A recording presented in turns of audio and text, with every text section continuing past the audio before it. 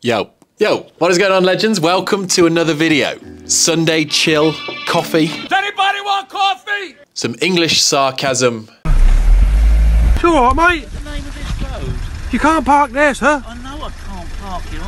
And a little bit of news and memes and other things that I like. First off, before we get started, this jumper is now live. Mentality is everything. It means the world to me. Like, who you are right now is part of who you'll become. And it's all driven by mentality. And it's like a big thing from last year, especially, you know, like if you vibe with it, you vibe with it. It's only available till Tuesday in a crew neck jumper, oversized t-shirt and normal t-shirt. Can't wait to meet some of you legends rocking it wherever I go in the world this year. Like games and that. All right, let's dive into it. First off, I feel like we should talk about the Open, you know, where all of us lot tried to keep up with the games athletes. That's what makes the competition so special. Now, these statistics and charts are from the barbell spin, and it's pretty interesting in terms of participation. When I read through them, I was like, okay. First up, obviously, participation in general. In this year's Open, there was 344,396 athletes registered for the 2024 CrossFit Open, which is a 6.7% increase over 2023. That's a positive. However, when you look at participation broken down, it becomes very interesting. The bulk of the growth came from the Masters division. When looking at the 18 to 34 Open division, the male participation actually decreased. Female participation increased, meaning there was a total increase in that category. When looking at the teen division, every single category had a decrease in participation from the year before, which is in stark contrast to the Masters divisions, which saw increase in every single category. What's interesting in that for me is that, you know, you're looking at the youth participation is down. Even the male participation is down. So what does that mean for the future of the sport? I don't really know. I don't know the answer. I'm just looking at it like, it's pretty interesting. It's like kind of, it's cool to see how many people in the age groups, the Masters divisions, like out there kicking ass. All right, now I haven't made a news video since point 1. So quickly, point 2 and point 3. Point 2 was going around in circles for 20 minutes, of which a Finnish man came out on top, Henrik Haapalainen, with 997 reps. I'm just honestly disappointed no one got 1,000. What's wrong with you all? You suck. Very good score. Someone did, but they were told they didn't. And on the women's side, the winner, Emily Claw, although there was no video, but 926 reps. And then point 3, where a lot of us, including myself, spent a lot of time like this. What are you doing? What are you doing? Nothing. Me?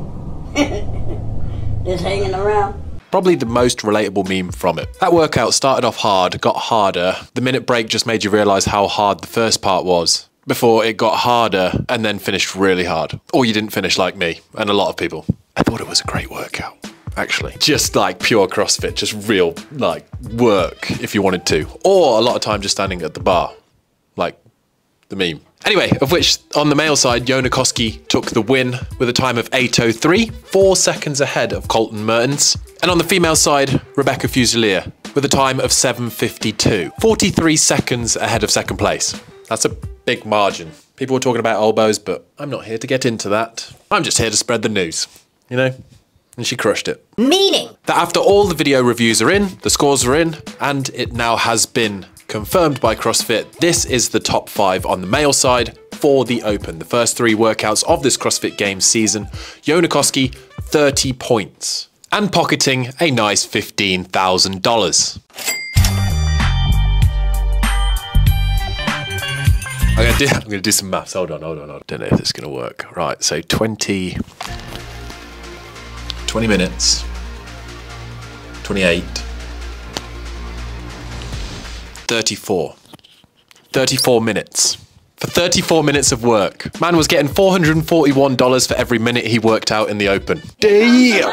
Okay.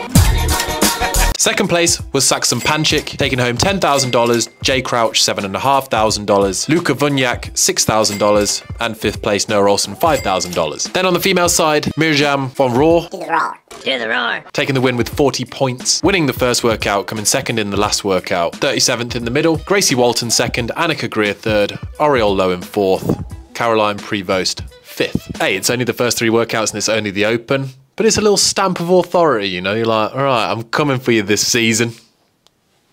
Little flex. I am massive. I am so massive. Oh my gosh.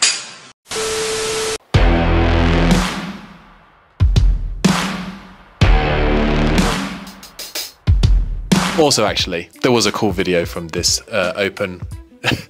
Jason Hopper turned Patrick Vellner's .3, where he gave it everything. He showed up and blowed up.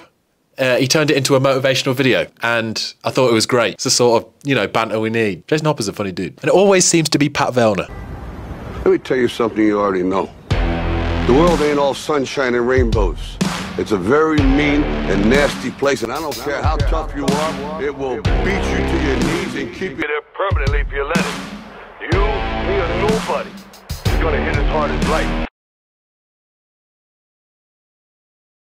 I just put on my story, actually. 6 minutes into the video so far-ish. It's taken me 3.5 hours to get here. Shooting and editing takes a long time.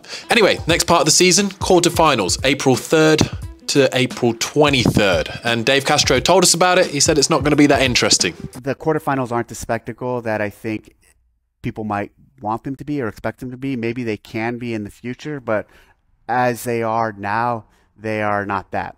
It will be a step up from the Open, though, is what he said, sort of thing. You can make them a little more difficult or specific to top athletes, where in the Open it's not really, it's made for everyone. Honestly, I don't see anyone really tripping up here unless they have an injury.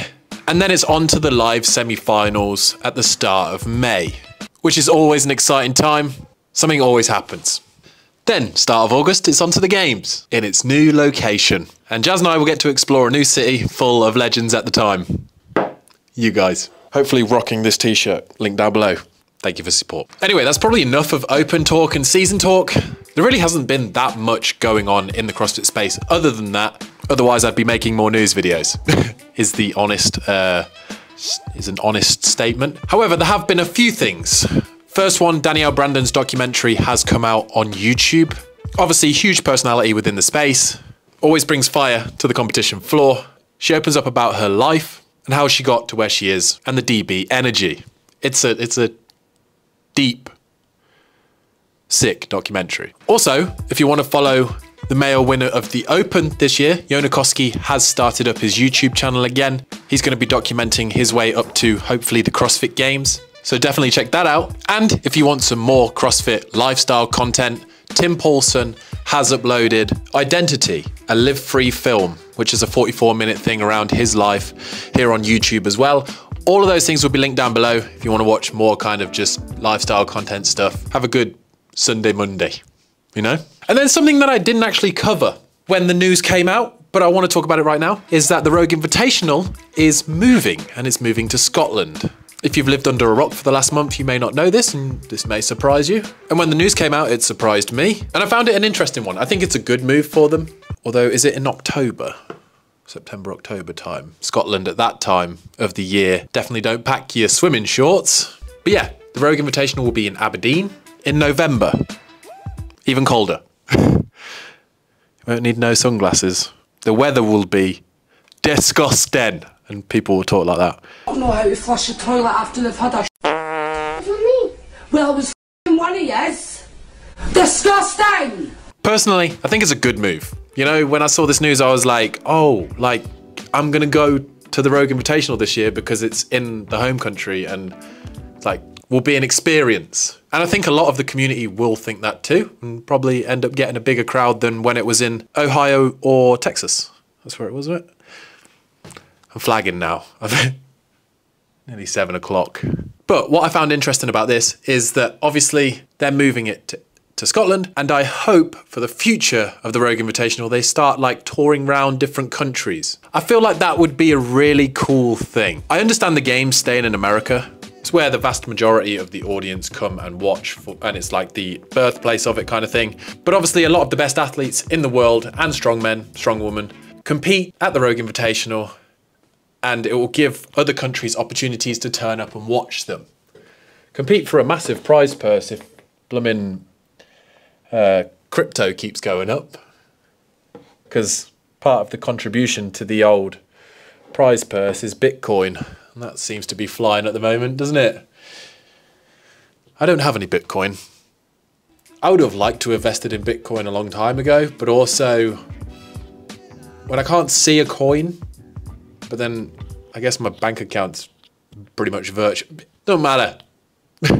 I'm just straying from the thing. Anyway, team, I hope you have had a good Sunday. Hope you have a great Monday.